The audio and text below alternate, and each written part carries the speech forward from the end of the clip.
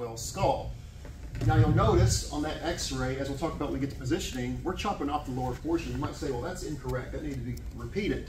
But as you'll find out, because the skull has so many regions and so many different bones and different anatomy, we're going to center at different points based on those positioning lines that we often talk about, that we'll talk about a lot here in a second. So for this P.A. Caldwell skull, when we say skull, we're referring only to the cranium area. When we say cranium, cranium only refers to the upper half of the skull.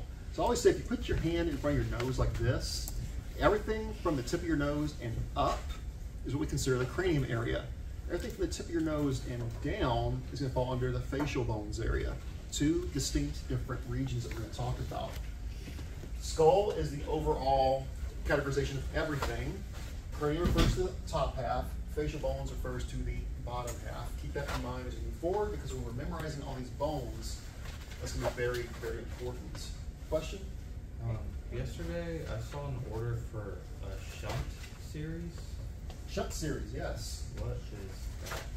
I'm glad you brought that up. So shunt series, that's something I used to do a lot of x-rays of when I was at Texas Children's. A shunt is a device put into a child's head and body to help drain hydrocephaly, when they have a lot of water on the head, so to speak, a lot of fluid in the skull. And that shunt system will help it drain through the body and help it go out through the waste system. So when you do a shunt series, you're going to do a skull, two-view skull, and you're going to do a body x-ray, two-view, to follow that shunt from the top down to the bottom to make sure it's still in place. So sometimes you'll see it in adults. Was it an adult? Did you do it on? Yeah, it was a 40-year-old. That means he had it put in when he was a child. He's just kept it for his whole life. So that's actually a great way to get a skull x-ray, because it's required as part of that protocol. Also, your skeletal surveys, it's another great way to get your skull x-rays, because a skeletal survey has everything. Stuck to my shoe. It's off to a great start today. Maybe pick a different corner for the paper towels, though, just in case. I have a question. All right, good idea. Yes, question? So the cranium is tip of the nose and above. Facial bones tip of the nose down. Correct. And then altogether it's the skull. Altogether, it's the skull.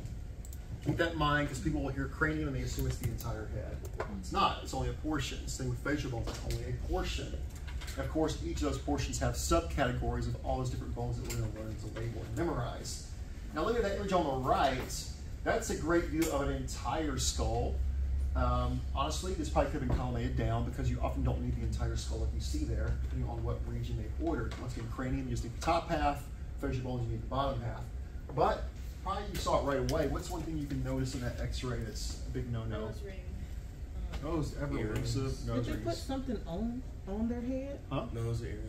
The You box. want those little things on the side? Yeah, but if you look at the TV, it's like the white stuff on the side. You see? Oh. The lines. So did they Well, put first off, that's the ear tissue. You can see the ear soft tissue on the sides. On the very, very edge that you're referring to, that's probably these little paddles we use to hold the head still. Oh, okay. There's little radiolucent sponges we can put on either side of the head to keep the head still, and when you're doing pediatrics, that is vital. Because let me tell you, try to tell a 2-year-old to keep their head still for a skull x-ray. It's not going to happen. You got to get in there with those, I call them big ear muffs. Big ear muffs, compress both sides of the head and keep it nice and still. Otherwise, they're going to be doing this on you the whole time. You got a blurry x-ray. But you can also notice on this x-ray, that's why I put this in here, this person's missing a big portion of the mandible right here. See that black spot? Person probably had cancer. They removed that big portion of the mandible. But within this one x-ray, guys, there's just dozens of anatomy that we can name. Don't be deceived by a few pieces of anatomy you see here. There is a lot of stuff on these x-rays that we got to learn to label. Unfortunately, the registry they're going to be random with it. So we've got to master all those parts. But one thing I want you to take a look at and write this down, because we're going to talk about this a lot, and this is a guaranteed registry question. You're going to see the word petrous ridge come up a lot. Very important, because those petrous ridges help us determine if we position the skull correctly, ideally for that P.A. Caldwell x-ray and that Waters x-ray. Bless you. That's not going to make a lot of sense now, but when we get into positioning, we're going to really dive further into those petrous ridges and how they will shift position depending on how the skull is positioned for the x-ray. Now, one thing I want you to write down as well is the petrous ridges. Well, let me ask you first of all, does anybody know where the petrous ridges are located? Anyone that studied ahead? Where are the petrous ridges in the, like what specific cranial bone are the petrous ridges located on? Zygo. Zygo. The temple. occipital. I don't know. We named stuff. One person got it right. The temporal? It's the temporal bone. Yeah. Or temporal bones, plural, because we have two, a left and a right. Petrous ridges are found on top of the temporal bones. Now, why is that important? Well, not only for identifying correct positioning when we talk about Caldwell versus Waters x-rays, but the Petrous ridges, and put a big star on this, guys, the Petrous ridges are the densest area of x-ray penetration in the skull, or the thickest area, we could say as well. You will see that as a question on your registry and your practice exams. That is the densest and thickest area of x-ray penetration in the skull, based on how all the anatomy overlaps in comparison to that area. So as we see right here, guys, the Petrous ridge is literally this line we're seeing right here. You see that I'm following? That line? This is all temporal bone, and that line, or that edge, is the Petrous ridge. Ridge means like border or top of something. Can you repeat the last part? Densest and thickest area? The Petrous ridges are the densest and thickest area of x-ray penetration in the human skull. And when I say Petrous ridges, this is what I'm talking about right here, guys. That's what I'm tracing with my finger. The line. That line. And that's something you want to start mastering right now to be able to identify on these x-ray radiographs. It's going to be a big, big deal on registry. Now we'll come back to these when we start talking about specific anatomy, but one that I love, I always have those ones I really like, those words. I like the word Christagalli. I mean, I feel like a pretty girl's name. Looking for a great girl's name her Christagalli. It's a great name, just saying. But Christagalli is the top of the ethmoid bone. It's like a big spike that comes up. We'll talk about that in a second. Huh? Question? They are on the temporal bones, plural. There's two temporal bones. No one likes Christagalli. I think that's a great girl's name. I'm just saying. I like Galilee for my daughter. It means the border of the top. It's the top border of the temporal bones. And we're going to break that down more specifically later when we actually talk about each individual cranial bone. For now, I want y'all to focus on that being the densest and thickest area of penetration, as well as an identification, anatomy identification to ensure that we position the skull correctly. We'll come back to that more as we talk more about positioning. And that the Christagalli is the most superior of the ethmoid bone? But what did you say about that? He said it's the most superior of the ethmoid bone? Correct. The Christagalli is the most superior point of the ethmoid bone. You're going to go back and break all this. We are. This is just an overview right now. We're going to go through each of these. Trust me, you're going to know more about these bones than you ever want to know in your life. Stay tuned. Is that one of those? Is that one of those registry questions? Yes, it is. Okay. There we go. Now look at this crazy thing. Part of the ethmoid. This is another example here of a different view that we do of the cranial and facial bones. This specifically is what we call an apiaxial view. Axial meaning what, of course? Angle. An angulation. This is a very sharp angulation. It's what we call a Townes method skull x-ray. And it's one of those things I find fascinating when you think about through history when they were designing this type of x-ray. Kind of like when they said, we're going to shoot through the mouth and see part of the C-spine. When they came up with this x-ray, they devised this plan to elongate the skull, to not only see the skull elongated, but to project a portion of the sphenoid bone through the foramen magnum that you see right here. So the circle is the foramen magnum on the back of the occipital bone. Inside are portions of the sphenoid bone, which is in the center of your skull. Things like the posterior clinoid process, the dorsum celli. That doesn't make sense right now, but we're going to break those down as we move forward as well. So just a fascinating thing to think about when they were coming up with these x-rays. But for these two, once again, called the Townes method or apiaxial, I always refer to these as the alien head views. That's how I've always remembered it, because it looks like an alien head. At least it does to me, like an elongated alien head.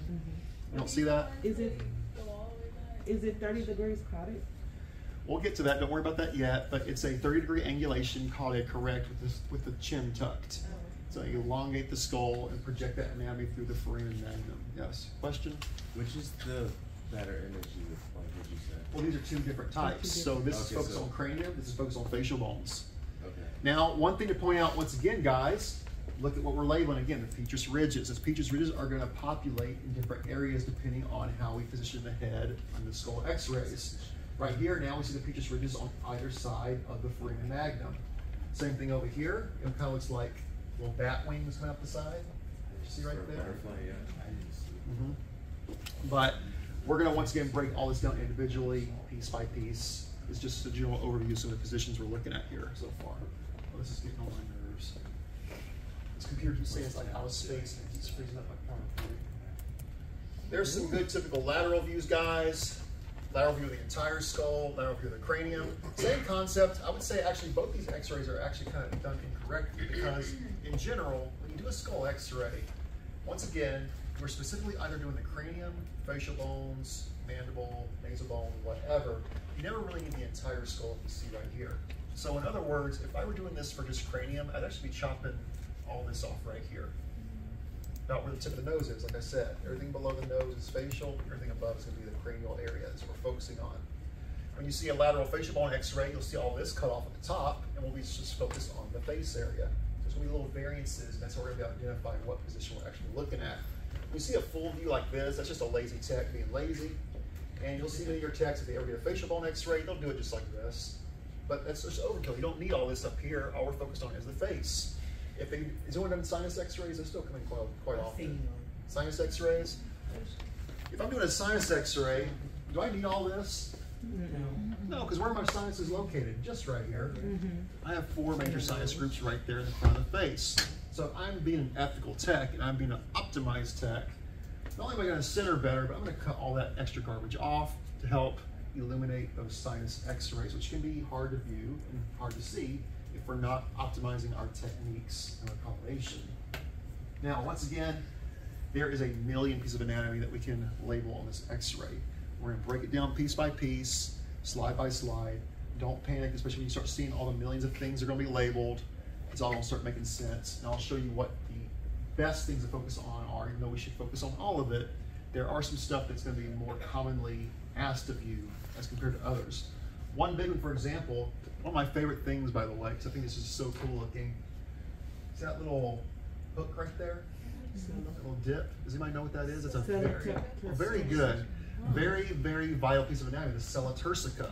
That's found on top of the sphenoid bone. That's a way that we can check that we have a true lateral if we see that nice, beautiful hook like you see right there. That confirms that the head's in a true lateral.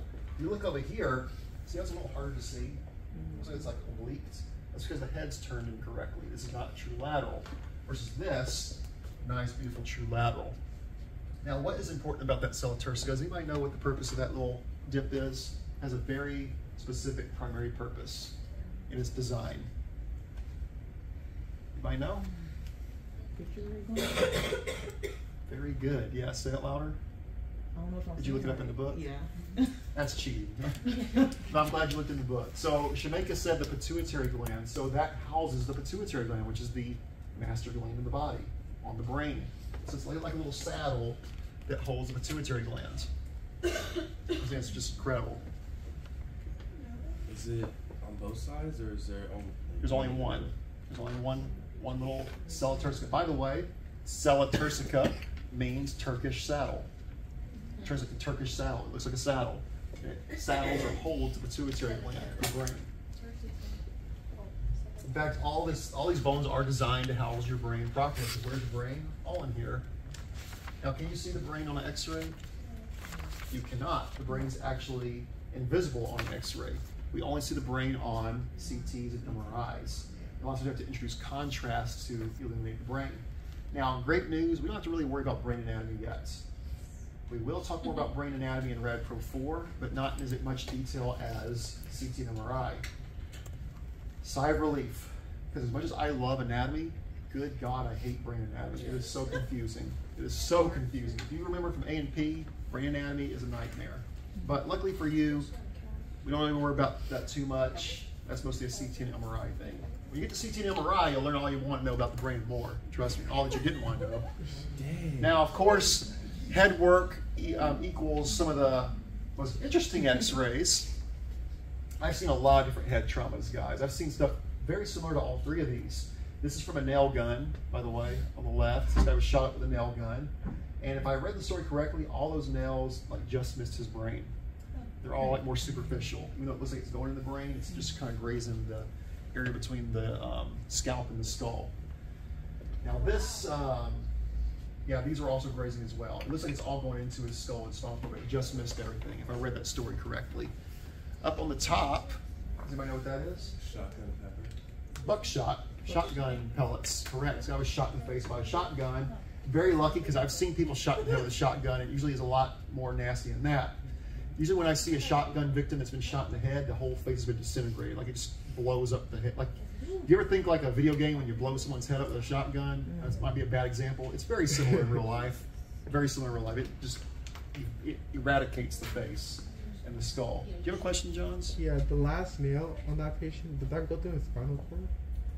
It did not. So, like I said, if I read the story correctly, these all just missed vital organs. It probably went like barely Went to the side, yeah. Yeah.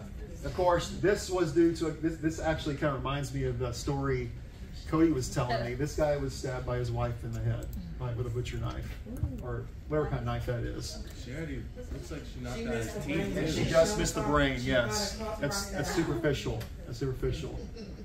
Now, I've seen a lot of crazy stuff, namely a lot of skull stuff I did was for abuse cases on children, but a lot of car wrecks with really major head trauma, a lot of dog injuries as well. Two in particular that I'll never forget that I did head x-rays on were in the trauma room. Well, one in particular is one I've never been able to get the image out of my head because this kid was tore up. This kid got chewed up by a pit bull. And this 2-year-old had his scalp completely peeled off the skull. So the pit bull had like literally scalped the child, so there was an exposed skull, and his ear was completely eaten off, and all the tissue right here was ripped away from the face. So this kid was like, yeah, I mean, plastic surgery, they survived, but even with plastic surgery, there wasn't much to do to fix that. So that kid was really messed up. Do you remember how old was he? He was a 2-year-old. Yeah, so that was a nasty one. That was a nasty one. But head trauma can be quite traumatizing if you've never seen it before. And speaking of kids, here's just some example of some child abuse cases. When you talk about child abuse, aside from the ribs, probably one of the more common areas you see injuries are on the head. Because what abusers will do is often they'll shake the baby really hard. You've heard of shaking baby syndrome. They'll shake the head and the skull flops around like this. A lot of times that will sever the cervical spine or fracture the cervical spine and cause separation of the fontanelles in the skull. Fontanelles are the points of growth when we're talking about the sutures forming as an adult. A lot of parents will hit their kids on the head as well, or punch them. A lot of that happens and it will cause fractures like you see right there and separation like you see right here. Probably the one that I saw the most, which was just always disgusting, is that people will take babies and throw them or hit them against walls, especially on the back of the head, or they'll slam them down in the crib really hard because they're upset. Like one of the stories that would always get on my nerves, like it would say the parent got angry at child crying all night and slammed kid on crib and fractured the back of the occipital bone. It's crazy to me. But how do you not react to that? Like, oh my God. It's hard not to, trust me. It's really hard not to. But yes. Can that happen? Like, you know when people like throw their babies in the air and they catch them? Does that happen too? If they miss them, yeah. Before. You catch them, like, doesn't their head... That can be dangerous, yes, because it can cause them to almost have like whiplash, like a whiplash effect. I don't recommend doing that, by the way. I don't recommend doing that. So when you say the shaking the baby syndrome, you don't mean like that little just. No, I'm talking about they take their leg, they do this. Yeah, a lot of parents, once again, a lot of stories I've given, like they're irritated at the baby. The baby was crying too much, so they take the baby and shake it like this, like stop crying. That's some of the, when I was in the adoption process, that's some of the training they gave us as well, that a lot of the kids that would come into the adoption system were shaking babies, from parents doing that. People like pick up the babies with the arm, not like here, but with the arm, would that dislocate? It can, yes. I don't recommend doing that either. Like like some friends or something, they do that, and I'm like, don't do that. Like, don't be afraid to chew out your family members for doing stuff like that, because I sure have. I even told my husband. I've told my family members, I said, don't touch my kid. I have told cousins, uncles, aunts, I say, don't touch my kid anymore. Don't do that. Yeah, I told him. I was like, don't pick him up like that. Like I told him. Me and my husband did it like initially, but then he didn't do it anymore. How? Huh? How'd you do that? They picked him up like with just holding the arm, and then pick him up not like right here, just holding the arm and just going like that, you know, like yeah. Children are resilient, but they're also fragile at the same time. You gotta be careful. Don't be afraid to speak up on that kind of stuff. I sure do. Yeah, I told him, I was like, don't do that. Don't touch my kid again. Don't Stop. get me started. I've already chewed out so many And they give me a little leeway because they know I worked at the Children's Hospital for like 10-something years. So, No, he's strong. I'm like, but well, his bones are not strong. yeah, but be careful. Yes, but you'll see a lot of this stuff, guys. Namely, what you see the most of are fractures like this right here, and these separations of the fontanelles. Because as you know, with children, cartilage, the bones are forming together. Those fontanelles are the division points between the skull, facial bones, cranial bones. And if a baby is injured, it will cause those fontanelles to separate further and actually exposes the brain. It can cause a lot of neurological damage to the child. All right, so let's talk about the main topography of the skull. Now, all of these terms you need to know. You need to know how to identify these. And by the way, when you make your models on Friday, these are some things you probably want to add to your styrofoam head. Now, before I show you a picture, let's see how much you all know, because you must know how to point these out on yourself and your partners, especially for lab, when you're positioning for all these various x-rays that go over. Starting with the very first one, the glabella. Where's the glabella? Right here. Right here. And y'all, well, some of y'all are correct. Wait, I thought it was up here. Glabella, there's a little bump right here, right above where your eyebrows come together. This little bump right here. If you move your finger up and down, you can feel the bump. That's the glabella. It is not up here, that's the frontal bone. Oh. Right here. You feel a little bump, a little ridge? Yeah. That's your glabella. What about the inner campus? See if y'all can, I can see one person pointing correctly. Is anyone else gonna attempt that? Where's the inner campus? Just copy Shamika. Shamika is correct, so look at Shamika if you need a reference. The inner campus is the inner portion of the eyes right John, show here. the camera. Where your tear ducts are located. Your tear ducts are located at the inner campus. So, if that's the inner campus, where's the outer campus? So the outer edges, where your eyes come to a point. Some people have sad outer campuses, some people have happy outer campuses, some people have neutral outer campuses. You know what I'm talking about? So have sad eyes, happy eyes, neutral eyes. Wait, are these palpation points? These are topographic landmarks we use for centering points. Okay. Yes, yes. Don't palpate someone's inner Yeah, I was campus. like, Don't be talking about my gunyon. We're gonna talk about that gunyon. What about the nasion? That's an easy one. Where's the? Oh, careful, careful. I'm glad you did that because a lot of people make that mistake. What happened? So she pointed right here for nasion. Nasion's actually where, guys? It's the top of your nasal bone. So be careful. you Remember, the glabella is You right read ahead. here, and right below it is the nasion. It's basically where your nasal bone connects to your frontal bone. Nasal bone, or nasal bones, plural, there's two of them. Nasal bones connect to the frontal bone. What about the infraorbital margin? And it's in the word, guys. It's in the word, infraorbital margin. Underneath the eye. You see orbital, what's that referring to? The eyes. So where's the infraorbital margin?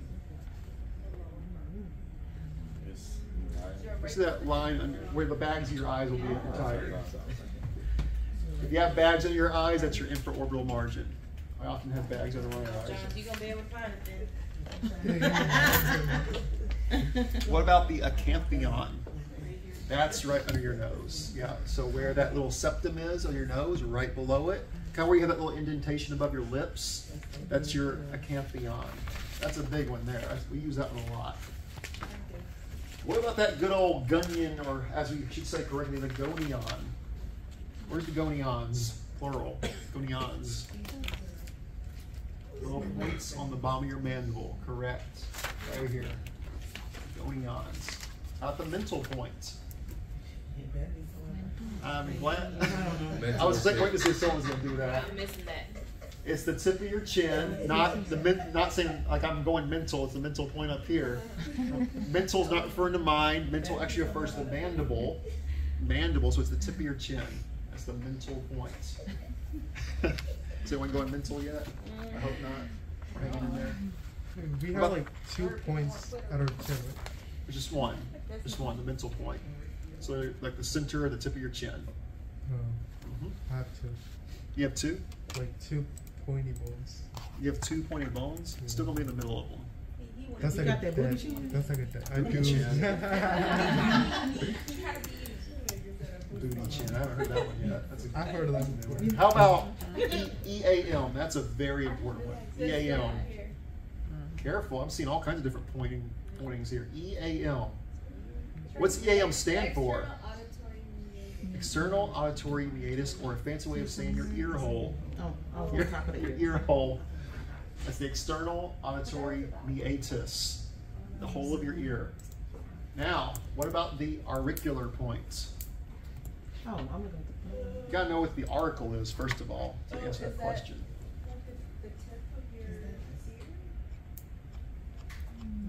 Not exactly. I don't know. Think of an aura, you know, a shiny aura, kind of like that navicular sign I told you how to do, an aura. Your ears do this little twisty thing, Oh, this so little it's like right here. aura shape. If you see where I'm tracing my fingers, I'm not picking earwax, by the way, don't judge me. But this area right here, Inside your ear? see that line that curves? That line that curves is the auricular point, or the auricle of the ear. And then, okay, if you missed this one, guys, I can't help you. The top of the ear attachment, Oh, T. it's just the top of your ear, guys. Top of your ear, the TEA, top of ear attachment. So that's our major topography of the skull, and there we have it right there. Great picture to make reference. I believe that's in your book. You will see this not only from me, but they use the same image on your registry. Except they don't have the nice words there, they have just letters. You have to point out what they are. So here we go, guys. Of course, we should know what the MSP is. That has not changed. But there's that glabella, followed by the nasion. We have the inner and outer canthus, that infraorbital margin, or the bags of our eyes. Even it's drawn like the bags of our eyes. The acanthion, the gonion, the mental points, and there's one that we haven't seen yet, but there's another very important one, the interpupillary line. That is a big one to write down. That is the only way that we can ensure that the head is not turned or tilted on a head x-ray. That is what we use to make sure it's nice and straight and level. So you need to think about, you know what a level is when you're doing construction? You also want to imagine you have a level. You're going to use your pencils in lab, and you're holding it up to the pupils of the eye. If you look at someone's pupils, the two little black points in the eyes, you drew an imaginary horizontal line through those pupils. That's the interpupillary line. So it even describes itself, interpupillary line. And what did you say it meant again? What did you say it meant again? We use it as basically a leveling point of the head to make sure it's straight and not turned when we're doing x-rays. Yes? It depends on the position of the skull. It changes. We're going to get to that. Now there's a couple others, guys. At top of the ear attachment, the auricle of the ear, the EAM. There's the gonion again. There's a side view, ventral point, acanthion, nasion, glabella. And then we have these lines that we got to start talking about. Now that's what you see on my little model here, guys. This is what we're going to make on Friday. Each of those lines represent a different way that we can center and shift the skull or the head to be able to view the anatomy in different ways. Starting with the uppermost one, we have the GML, or the glabello-meatal line. Glabello-meatal line. Right underneath that, originating at the pupil, by the way, we have the orbito-meatal line. Goes straight to the orbit. It's in the word. By the way, these words describe where they originate. If you haven't noticed, glabella starts at glabella. Orbito starts at the orbit or center of the pupil. Then the infraorbital, where do you think that starts? At the eye bags, like we talked about. Infraorbital line. Acanthomeatal line. And then finally the mentomeatal line. That's what each of these lines here represents. And depending on how we're doing the x-ray, we will want one of those lines to be perpendicular to our IR. So if my hand's the IR, you'll notice the lines are all kind of angled, correct? As if I tilt the skull the right way, these different lines will become horizontal and straight. You'll see what I'm talking about? So that's why we got to master those lines, because depending on what the position calls for, it might say, I want the AML to be perpendicular to the IR. I have to turn the head correctly. I can't see what I'm doing, but I have to turn the head correctly and make sure that AML is straight, horizontal, and pointed straight at my IR. IOML, that's one we use a lot. I have to tilt the head enough to make sure that line is horizontal and straight. That way I'm positioning the skull correctly, I am projecting the anatomy correctly. One thing you'll also notice, even though they all start at different points, they all end at one singular point, that being the EAM. So when we learn to hold our pencils up, We're gonna learn to visualize these lines on our faces, our partner's faces, and tilt the skull up and down accordingly to make sure that line is horizontal and straight and perpendicular to our IR. Making sense so far? Y'all with me?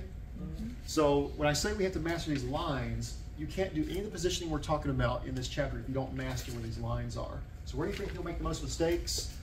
They use the wrong lines. So it might need IOML, but I use AML instead. That's gonna throw the entire position off if I don't use the correct positioning line. So we'll come back to that a lot more when we do actual positioning. But like I said, we're gonna make these models on Friday, and this can be a great reference point for you to even practice at home when you're having to master all these numerous skull projections that we're gonna be talking about in the positioning chapter. It's gonna help you a lot, trust me. How many projections is A lot. I didn't even bother to count because I've actually eliminated a lot of them, so the number keeps changing because the curriculum keeps eliminating positions, but even with them eliminating so many, there's still a lot. Mouse said 30. It's a bunch. All right, so this is just defining those lines more specifically, guys, starting with the OML. That is a line from the outer canthus to the EAM. So if you see these definitions, a great example, I might say, what is the line that's described as the outer canthus to the EAM? We said OML. Know both names, by the way, the full name and the shortened name. Underneath that, we have the infraorbital meatal line. That's going to be from the infraorbital margin to the EAM. And what's easy to remember is they all terminate, once again, at the EAM, these different starting points. And the starting point is in the actual word. It's not as difficult as it looks like. Glabello-medial line, or the GML, is from the glabella to EAM.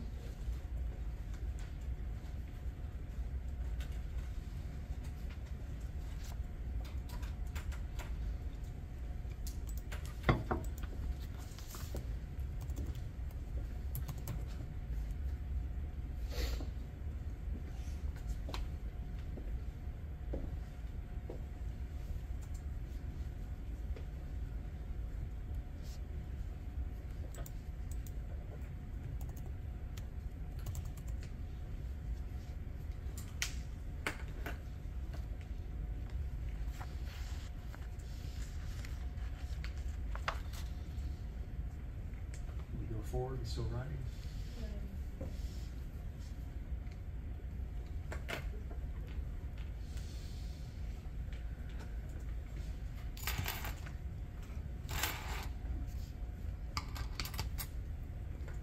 All right, here's the other three right here. We have the IPL, also known as the interpupillary line. I'll go back in a second.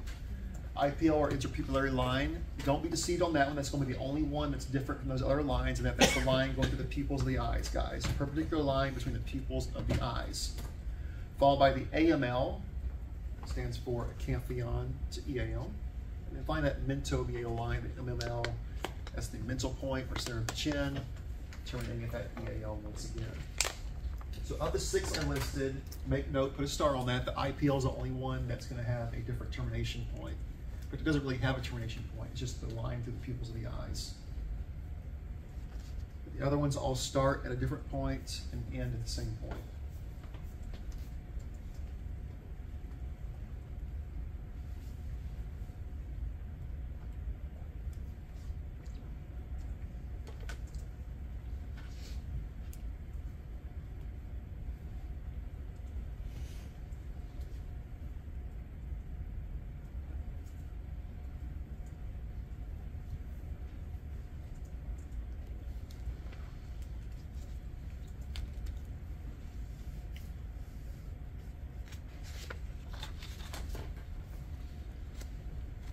Once again, if there's anything right now that of urgency you want to start memorizing and making sure you master are these lines, because when you do this in lab next week, Mr. Fung and Ms. Bonnier are going to be throwing these positioning lines all over the place. And if you don't know what they're talking about, you're going to have no idea how to position the skull and facial bone x-rays.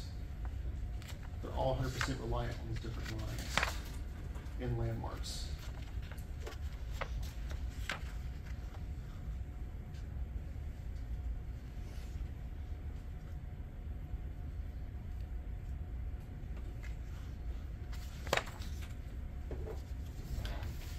By the way, if you want to add it to your notes, it's not on this diagram, but another landmark that we refer to often is the very top of the head. It's called the vertex of the skull. This spot right here is the vertex. The very top of your head, top of the skull, is the vertex. Like basically right here, where those sutures come together, the top.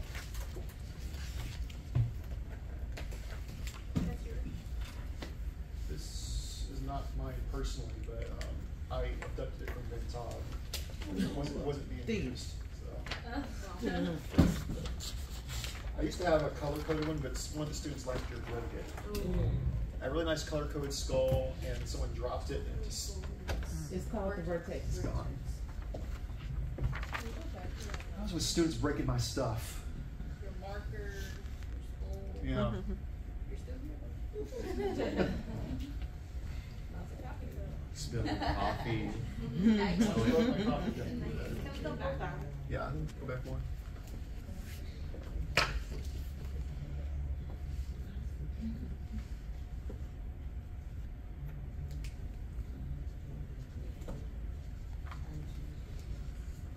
And that's a good point for our first break, guys. It leads 9 o'clock.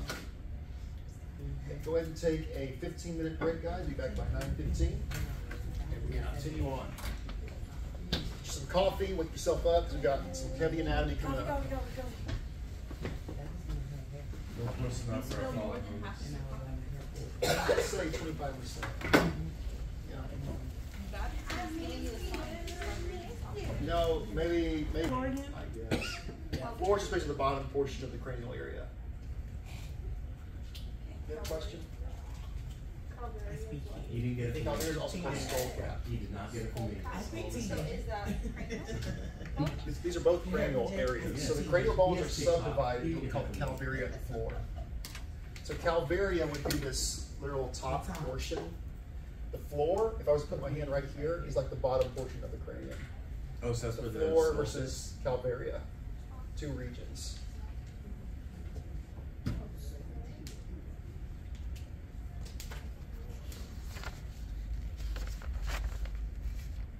Yeah, and Spiegel has a nice mesocephalic skull there, if you're wondering. It, That's would he mesocephalic. have hydrocephaly, or are you No, sure? That's not hydrocephaly, that's just But like, the eyes. he just withered. He's withered. The eyes get bigger as the skin recesses. So if you were like rotting away essentially and becoming extraordinarily skinny, your eyes will get bigger because the skin pulls away from the eyes. Just like how people think your nails grow whenever you're dying. Not actually, it's not like, or when you're dead that your nails still grow. It's a myth because actually the skin's just pulling back further, making the nails look longer. I thought hair grew for 4 days. It does, but it doesn't grow Okay, after it's- that. Okay. For the same reason, the skin kind of withers away and pulls inward. Oh, that's what was going on with me. He's 500 years old. Frodo's eyes started to That's pull why I back know too. you don't like those Frodo's eyes started to get bigger towards the end. Because he was closer to the source. As you get closer to the source, it gets more powerful and more evil. I'm going off on subject here. So we'll erase the lore there for you. Okay, so let's look at this diagram, and we're going to pick out those 8 cranial bones. Starting with the frontal bone. You can't miss it. Where's the frontal bone, guys? That's your forehead, your frontal bone. If you're learning how to headbutt somebody, that's what you want to hit them with, is the frontal bone. Otherwise, you're going to have a very bad time on the rest of your face. The frontal bone, of course, is that prominent frontal anterior area. Under that, we have the parietal bones, by the way. This is one of our pairs that counts in the number 8. We have 2 parietal bones. That is the sides of your skull up here. Here. Right under that, where your temple is, are the temporal bones. That's also in pairs. You have a left versus right. Also, fun fact, the thinnest area of your skull. If you want to cave someone's head in with a punch, you hit them in the temple. If you want to make someone pass out, you hit them in the TMJ and punch upward. Or the mental. Fun fact there. If you mess up the TMJ, it makes someone pass out. But temporal bones in the tempular area. Now, through the orbits, this is the only one you cannot see externally. We have the sphenoid bone. It's in the central portion of the cranium, through the orbits. The sphenoid bone is kind of like the anchor of all the cranial bones. All the other cranial bones articulate with the sphenoid. That's a good factor right down. All other cranial bones articulate with the sphenoid. It's got that anchor holding all of them together. There's only one of those. There's only one of those. And then we have, under the sphenoid bone, the ethmoid bone. If you look up your nose, you can see the ethmoid bone just barely through your nostrils. Ethmoid bone is basically right behind this nasal cartilage in the face. So looking here closely once again, frontal, parietal, there's the sphenoid. Here's the temporals. The temporals go down quite low, as you can see. And then the ethmoid in the center right here. Ethmoid being a portion of that bony nasal septum, which we'll talk about here in a little bit. Question? Is that ridge area the start with the P on the sphenoid? Like, if you see where it's blue inside the eye, or is it the white part inside the eye? Yes. Yeah, like It's part of the sphenoid. But the petrous ridges, where are those at? You cannot see those on this model. So okay. petrous ridges, we're only going to see those on x-rays, Okay. unless we have a temporal bone removed from the skull, which we're going to remove it here in a little bit and talk about it specifically. So it's behind the temporal bone? The petrous ridges, they're essentially like kind of behind these zygomatic arches here. I see. We'll talk more about that in a second. Question? The sphenoid bone, you said it's the center. Basically, the book doesn't say this, but I call it the anchor of the cranial bones because all other cranial bones articulate with it at some point. Is it including the occipital bone? Hmm? The cranial bones are right above the sphenoid. Well, one's below, and one's some are to the side as well. But they all articulate with that sphenoid. It's like in the middle. It's holding everything together. Like if you remove that sphenoid bone, everything else would fall apart. That's why I call it the anchor. It's holding everything together. Point is just over here. The what? The Ethmoid is basically like if you were to take your nose off, like Michael Jackson, remove your nose. You'd see an ethmoid bone straight through the. Yeah, I love Michael Jackson. Don't get me wrong. I thought about South Park. Like look at how his nose is clear. It goes straight through the foramen here, the skull. This ethmoid bone is directly behind this. It goes straight through the nose holes, like through your nostrils. Your ethmoid bone. Now looking at the side view, that lateral view, we can see the same thing, guys. But look at how it kind of changes in shape and appearance. Once again, frontal bone, followed by those two parietal bones. They're superimposed, by the way, because we're looking at this lateral. I'm sorry, I missed one. I didn't talk about the occipital bone. That's why I was like, there's Occipital bone you can't see on the AP. That's why I missed it. But look at the lateral. Parietals, plural. We have that sphenoid in the middle. Temporal on the sides. And the very back of your head is that occipital bone. Occipital bone. And then you can't see it from the side here, but behind this ridge of the orbit, you have that ethmoid bone. The ethmoid bone's like right in front of the sphenoid, to give you kind of some context there. That'd be where that ethmoid bone lies. So, ethmoid bone is more like nasal cavity. It's in your nasal cavity, yes. In fact, it houses your ethmoid sinuses. So when you get a runny nose, those ethmoid sinuses are what's emitting the mucus, so to speak. the occipital bone is the only one that's not fused to the sphenoid? It is fused to the sphenoid It's because it comes goes up over. under here. Okay. Yeah, yeah. We're going to do a cross-sectional where we look at it a little closer. I'll show you what I'm talking about. Actually, that picture you have right there, Shamika, shows what I'm talking about. That's where the occipital bone articulates right there. There's a picture in your book that shows a cross-sectional through the skull, where you can see the floor, and you'll see where everything articulates. So you have one frontal, You have one frontal, two parietal, two temporal, one sphenoid, and one ethmoid, and one occipital. Correct. So just one sphenoid? One sphenoid. One sphenoid. Now, we have a lot more now we're going to talk about. We'll break all this down more specifically as we go through each part. Of course, we got to know all these sutures. We're going to talk about those. We got to know a lot of these landmarks. One big one, by the way, that external occipital protuberance. We're going to talk more about that. Some people have very large protuberances. Some people don't. Like I have a very big bump on the back of my occipital bone. Like you can really feel it. Some people do not, but there's a bump back here. If you palpate that, that's the external occipital protuberance, or the inion, not inion, the inion. Not to be confused with gonion, which is on the mandible. That's the inion. But we'll come back to all that anatomy here in a second. We're still doing more of a overview of everything together. Oh, there it is. I had it in here. There's that cranial floor. Now, this is one of those things where I say, don't freak out. Mr. Donahue, do I got to know all those words? Yes, you do. Every piece of that you need to know. But we're going to break it down piece by piece after we break down each individual cranial bone. But this shows kind of the point I was talking about. Here's that sphenoid bone. It's like if I cut the top of my head off and I look down into it.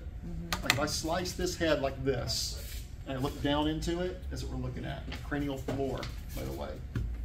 After scooping out the brain. After scooping out the brain.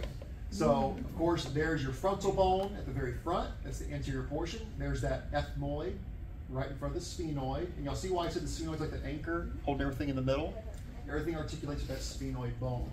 We have those temporals on each side. We have the occipital back here. And you can barely see it, but there's that parietal right here, guys. Parietal. But we'll come back to that once again. We're still on a general overview of all these individual. We'll learn how to label all this as we move forward. By the way, there's that petrous portion we've been talking about. On top of that temporal bone. Yes? The parietal is right on the side? Parietals on the sides. Probably the one that's the most difficult out of all the cranial bones, and the one we'll spend the most time on, is that sphenoid bone. Sphenoid has the most anatomy of all the other cranial bones, and facial bones for that matter. It's a very important one that we have to review. From this view, I feel like the sphenoid bone looks like a stingray. From an APB and it goes like that. I always thought it kind of looks like a bat. Yeah, yeah. Why I say stingray? Because you know how they have those like. Fact. In fact, I have one right here. I have all these individuals. Here's the sphenoid bone. So it kind of looks like a bat with ears. Honestly, this looks like the Rorschach What's test. the one you killed? Or the eagle.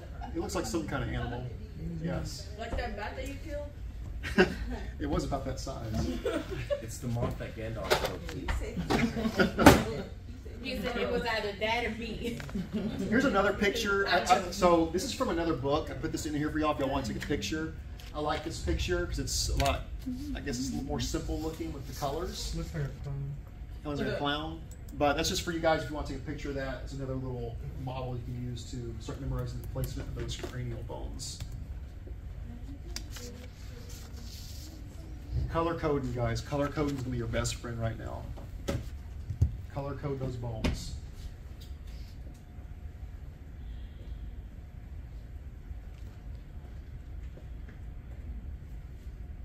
We got to take a picture. We good? So when it says left greater wing, that's just the branches that go out to the left or right. The wings are referring to the sphenoid bone. You have greater and lesser wings. We'll get to that. So cranial bones, when we talk about that calvaria versus floor, we have different cranial bones that fall into those categories. When we say calvaria, or the top portion, that's going to be specific to the frontal, occipital, right parietal, and left parietal. And be careful because a lot of people tend to assume occipital goes on the floor, but it's actually part of the overall calvaria because of the way the skull curves. Now, when we talk about the floor portion, that's going to be containing the ethmoid, the sphenoid, and that right and left temporal cranial bone. Please know how those are classified. Calvaria versus floor. That's a great multi-answer, multiple choice question there.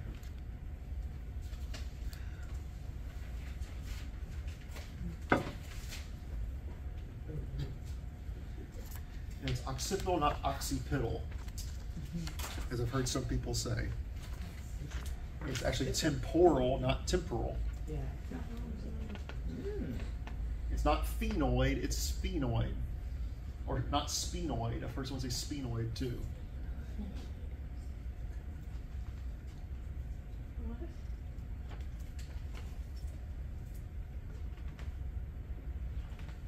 Now, I do have a nice mnemonic for you guys coming up. Y'all don't have to use my mnemonic. I thought this one was kind of cute and fits the theming.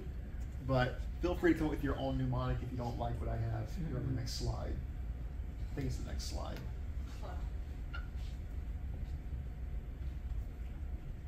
Is it Lord of the Rings related? It is. I figured. It's got to go with the theming.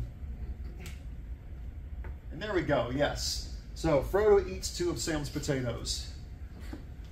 There you go. Frontal bone, ethmoid, 2 for 2 temporal, of occipital, Sam sphenoid, and potatoes plural for 2 parietal. labels those double ones for you as well.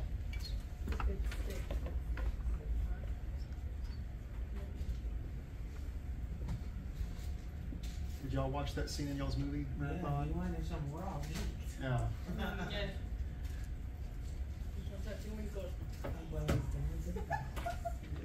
So mnemonics are going to be your best friend as well, guys. You can use mine or come up with your own, but what I would do before I take any tests from here on out, because we're always going to be having head work from now on, even on our review course, write out that mnemonic for your cranial and facial bones so you can have that as a reference point. Because I'm telling you, at least for the past 2 years, seniors have forgotten these so quickly. These have not stuck. So get yourself a mnemonic that works and write that out on your scratch sheet for each test. They will ask you these on the registry as a multi-answer question. Please select all that are considered cranial bones. Please select all that are considered facial bones. How many cranial do you have? How many facial do you have? How many total skull bones do you have? A lot of questions right there on a matter of seconds. They're getting nervous, but I would say the majority are right on track. And the majority. The floor is the sphenoid temporal? Correct. Both temporals. Make sure you say right and left.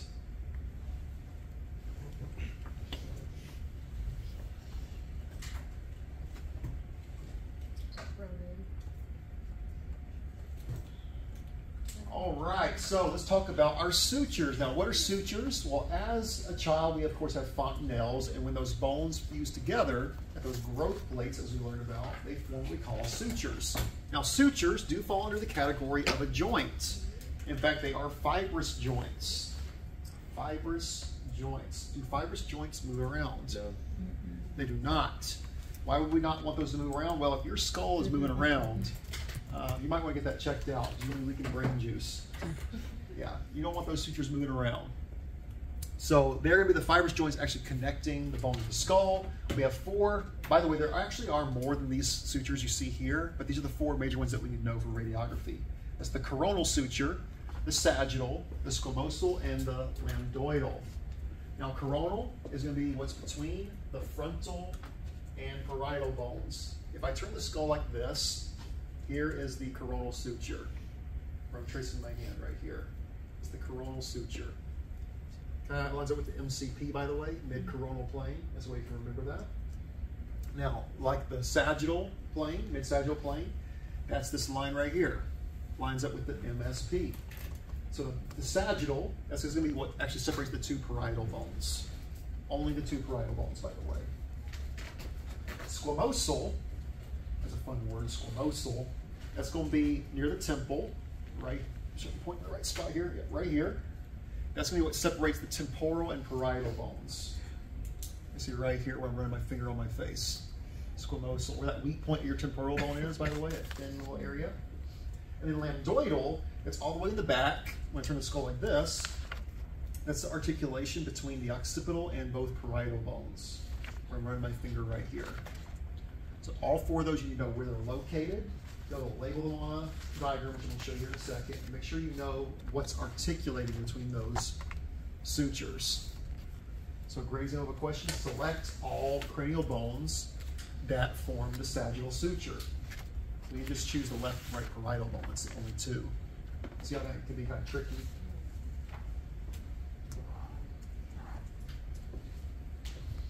Can you repeat what the sagittal separates? The sagittal separates the left and right parietal bones. Well, like I said, at least for those first 2, one way you can remember that is they're comparable to the MCP and MSP lines and where they're located.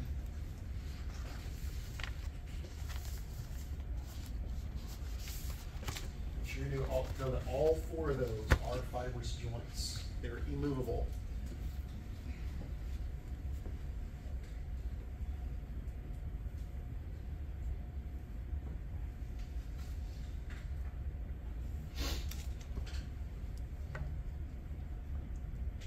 If it was me, that'd be something I would add to my model on Friday, those sutures, at least on one side.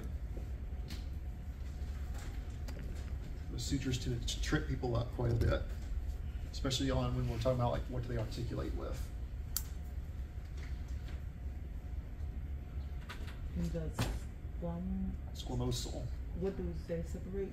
Squamosal is going to be separating the, where'd my thing go? Temporal and parietal. Oh, okay, okay. Gotcha. So I always say it helps to see. It's this line going right here. See it? Temporal bone and parietal. And lambdoidal in the very back. Okay. Occipital and So parietals. whatever is between, that's what it separates. Yeah. Okay. That horizontal line in the back. Okay. I got a diagram to show y'all that you can take a picture with as well. I like the diagram I have here better than the one in your book. I think it's not this next slide, the next one. So you Now- said Lambdoidal. That separates the parietals and the occipital, articulates them. Now these are what we call junction points. As the sutures come together, they form a junction. So we have the bregma. That's going to be the junction of the coronal and sagittal. By the way, it's right here. Helps us see it. See how these sutures come together and meet at one point? Mm-hmm. That's a junction point. So there's your bregma. I'm pointing my finger. I wish I had my color model. It's so much better than this one. It was one of our seniors? It was a combination of Anthony and Nick. Of course. Were you mad?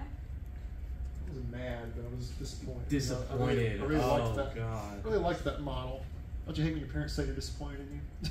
That's worse than them being mad at you. I'm so disappointed in you, son.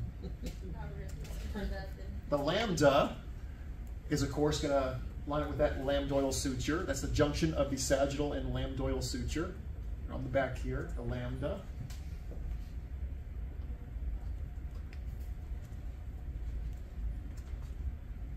How do you think you say that third one? Tyrion. It's pterion, peace sign, not paterion. It's just pterion. That's going to be a three-way junction. That's between the parietal, squamosal, and greater radius sphenoid. That's right here, guys. Basically, I'm trying to fill on my face. It's over here, like right here where I'm pointing on my head. Right here, guys. Junction of the parietal, squamosal, and greater radius. This is a lot heavier than I remember it being. So you're telling me you just walked Gain out some weight. Acid. I bet you they haven't You even don't known. want to you so don't not know. out. You might miss And then the asterion, that's the junction of the occipital, parietal, and mastoid. That's way down here, guys. Way down here. That's the asterion.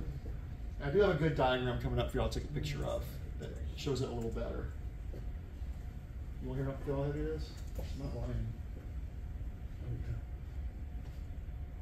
I think it's supposed to weigh like an actual, like a human, like if you were to hold a human head, that's what it would weigh like. About that weight, if I'm not mistaken. Sorry, did you No, we're good. So this is also a three-way junction. Yes. So that's why. Yes. And once again, junctions are the sutures coming together at a single point. Kind of like a railroad junction. When the railroads come together, they form a junction. Like the railroads found on your head. Railroad system. Your hand hurts. That's not a good sign. We got 300 more slides to go. Feels like I'm learning a whole different language. It really is. So, Mr. Stone, what are these again? These are junctions. As the sutures meet, they form a junction. I thought the junctions would be like the coronal, sagittal. That's the sutures. As the sutures come together, they form a junction. I got a picture. It's going to map it out for you. It's a lot easier to see on this picture. The symbol for lambda is like the squiggly. Yes, Okay. the half-life symbol. The half-life symbol. Yeah, that's perfect. That's a lambda.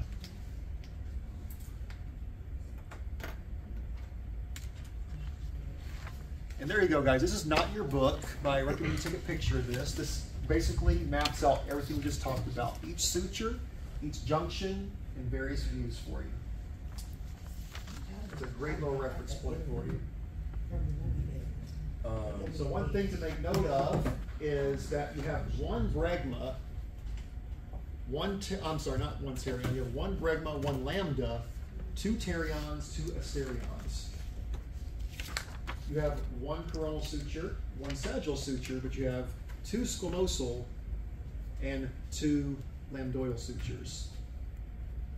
It's a good thing to write down as well. Can you repeat the bregma lambda? Sure. For the junctions, you have one bregma, one lambda. You have, I'll say it like this, you have a right and left pterion and a right and left asterion. Now for the sutures, you have one coronal suture, one sagittal suture. You have a right and left squamosal suture,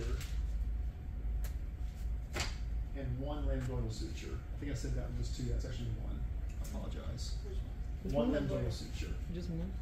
Yeah, because it connects as one suture. So for the sutures, the only one that's left and right is the squamosal.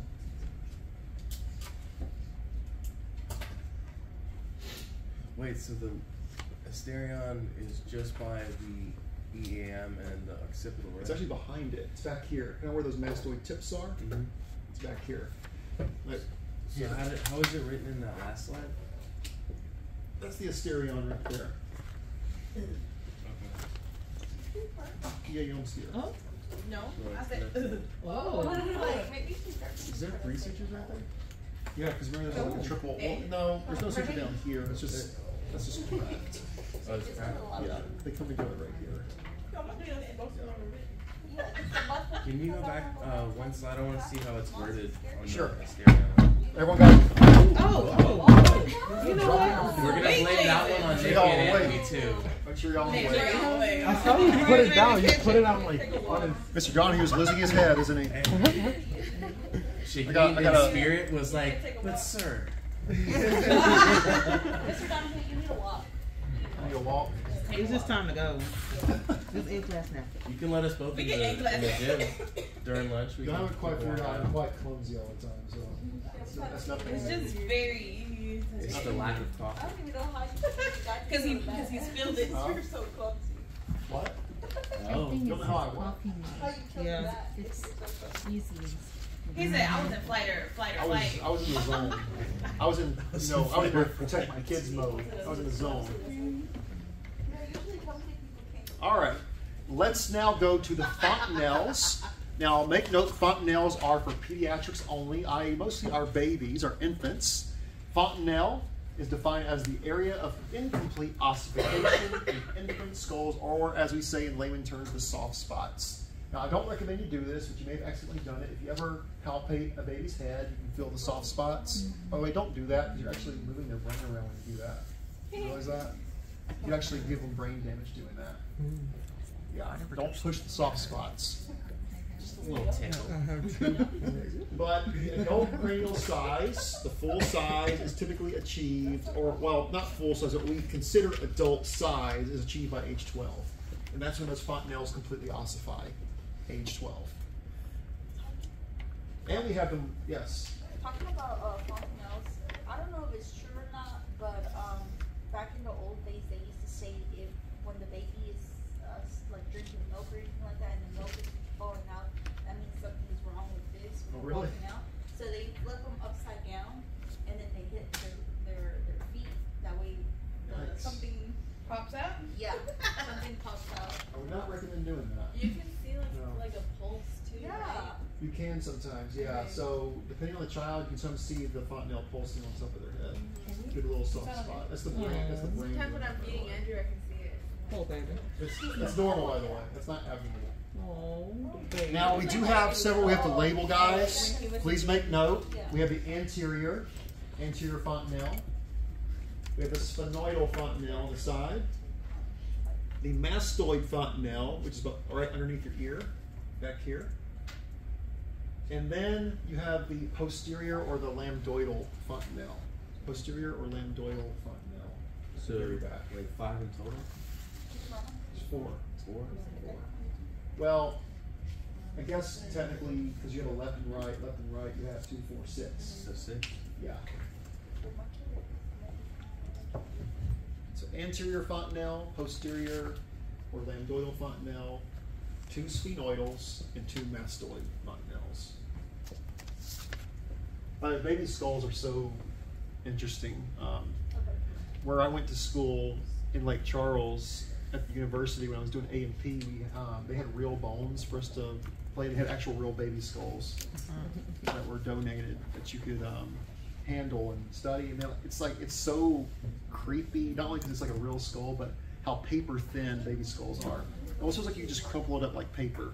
Whereas an adult skull, it's really hard, like really, really hard. The baby skull, it's like literally just like, it's like it's made of paper. That's what it feels like. So you imagine how easily they can be injured when we're talking about child abuse. When people hurt children, their bones are just so fragile. Can you say the number again? Yeah, you have 1 anterior, 1 posterior, 2 sphenoidal, 2 mastoid. It's for your fontanelles. The posterior was also known as lambdoidal. Posterior can also be called lambdoidal or lambda.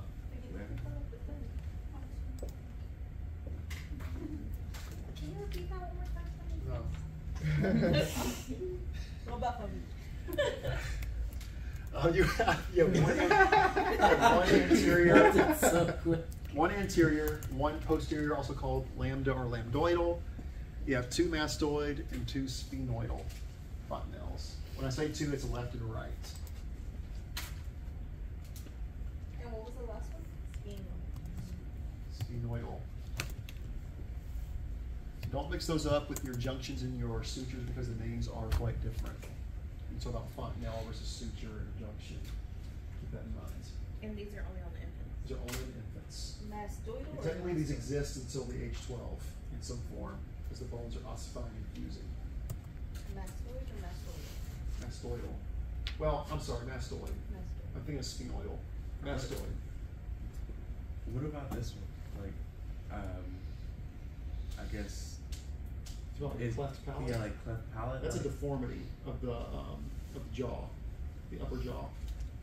Okay, so it's not like from. That wouldn't have to do with fontanelles, no. I saw a lot of those. I used to see a lot of those cleft palates. And actually, they can, with the advancement with like plastic surgery, like they can make it look almost flawless now when they repair that.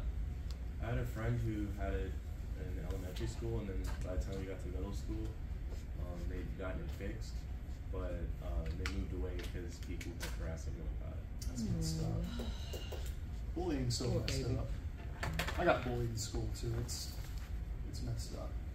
It's cruel. It's even worse now with all the social media stuff and texting. I thought it was bad when I was a kid. You know, we didn't have cell phones yet. It was just traditional bullying, and that still sucked. But Should have been my friend. I used to be that person. But you know, I look at those bullies now. I'm like, look where you're at. Look where I'm at. Took me in high school. Most of them are like bums doing nothing with their life. So, On the corner, you gotta take a seat. in fact, all of them are bums doing nothing with their life.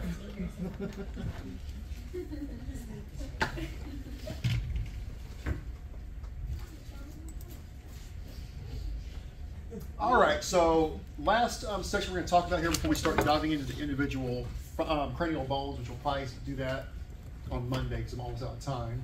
What about Friday?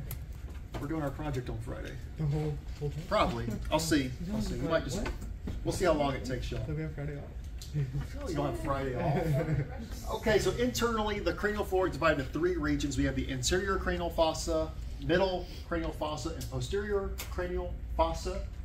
What's the purpose of these? These actually help protect different areas of our brain. This is the only parts of the brain you need to make sure you know. And we're referring to how the cranial floor houses and protects these portions of the brain. Anterior is going to house the frontal lobes of the cerebrum. Cerebrum is the big, largest part of the brain, by the way, where all the little wrinkles are. And it's going to extend from the anterior frontal bone to the lesser wings of the sphenoid. The middle is going to house the temporal lobes of the brain, located in the temporal section of the skull. It extends from the lesser wings of the sphenoid to the apices of the petrous ridges. And then finally, that posterior cranial fossa, it's a deep depression right behind or posterior to those petrous ridges that protects the What was that? That was a big tongue tie there. That protects the cerebellum, the pons, and the medulla oblongata. If you ever seen The Water Boy, you know what that reference is. No one seen that movie? The Water Boy? Adam Sandler. Adam It's Sandler? been 100 years. I just Where he gets remember mad at the professor and tackles you want him. me to kill him for you? That's the only thing I remember. So there's a scene in that movie where they're talking about the brain and the different emotions it causes.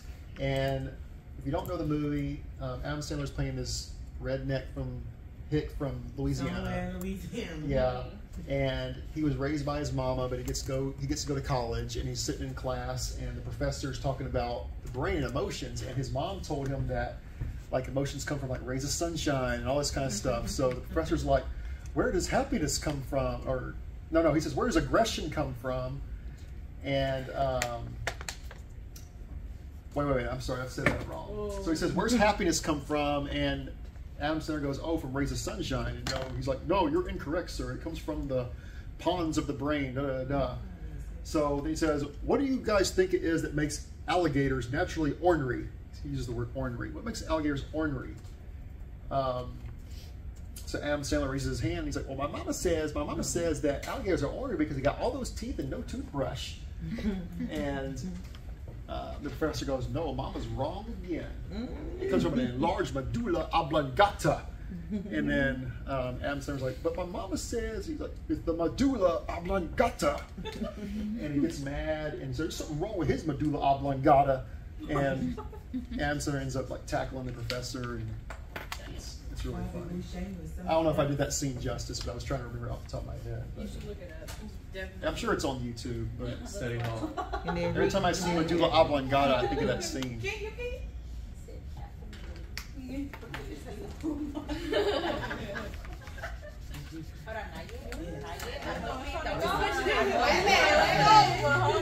not trying to go anywhere. What you talking about? We got 5 minutes. I'll pull the scene up. Okay. We'll stop there today, guys. You about to pull up Bobby Boucher? Bobby Boucher. I couldn't remember his name. Bobby Boucher. Bobby Boucher. Well, it's because they wanted him to play sports, right? Yes. For the team, so he had to go back to school. Hold on, Monty, I'll take a picture. No, Monty. You can read my handwriting. What's the deal? Hey, Mom.